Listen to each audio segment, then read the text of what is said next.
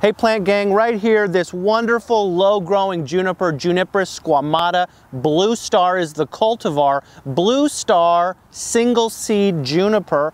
It has got this nice texture. It's got bluish, gray, all-shaped foliage on it. It's a great slow-growing juniper for the home landscape. Loves full sun, loves well-drained soil. And after about 5 years, you can expect this plant just to be about a foot tall, spreading out just to a couple feet wide, so it does stay very kind of well maintained, which is great for the home landscape. You're not going to have to be doing a lot of pruning on this plant. Junipers in general are great utility plants for the full sun and really hold up really well even under tough conditions.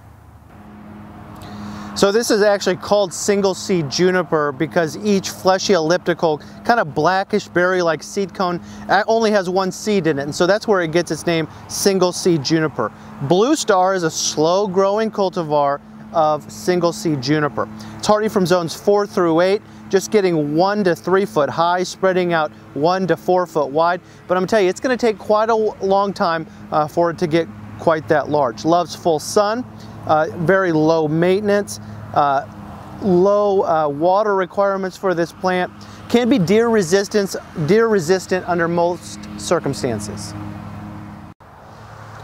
Now you might actually see this plant high grafted up to form kind of unique specimen plants, and so look out for that. It can be planted in mass to form really a spectacular effect. Here's a landscape tip. Plant in mass to form a bushy ground cover.